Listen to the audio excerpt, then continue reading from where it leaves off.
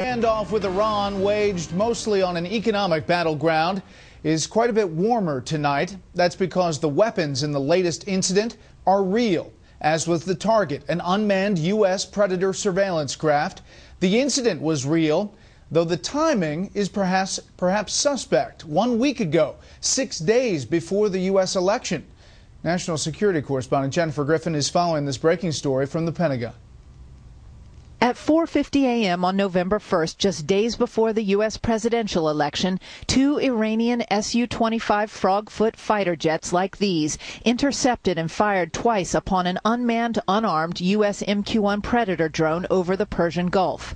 It is the first time the Iranians have ever fired on a U.S. drone. The shots missed on both attempts, and Iran's fighter pilots briefly pursued the drone, which landed safely at an undisclosed location. The incident occurred over international waters, approximately 16 nautical miles off the Iranian coastline. Our aircraft was never in Iranian airspace.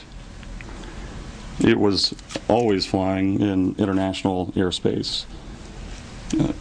The internationally recognized territorial limit is 12 nautical miles off the coast, and we never entered the 12 nautical mile limit. Asked whether the incident was an act of war, the Pentagon spokesman said he would not legally label it, adding the State Department had protested through the Swiss protective powers, which have represented the U.S. government in Tehran since the U.S. embassy takeover in 1979. The United States has communicated to the Iranians that we will continue to conduct surveillance flights over international waters, over the Arabian Gulf, consistent with long-standing practice and our commitment to the security of the region. In December, a classified RQ-170 U.S. Sentinel drone crashed inside Iran after losing contact with its handlers while monitoring Iran's nuclear sites. The Iranians recovered it largely intact. The Pentagon did not at first disclose details of the more recent drone incident, citing its, quote, classified mission. Meantime, more rising tension is looming farther east with China as President Obama prepares for a second term.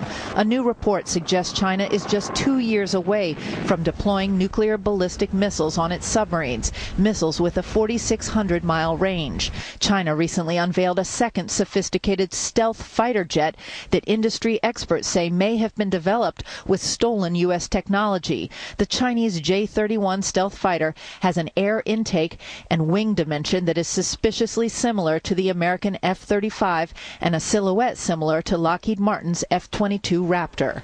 Furthermore, U.S. Navy officials confirm a Russian nuclear-powered attack submarine was detected 300 miles off the east coast of the United States in late October.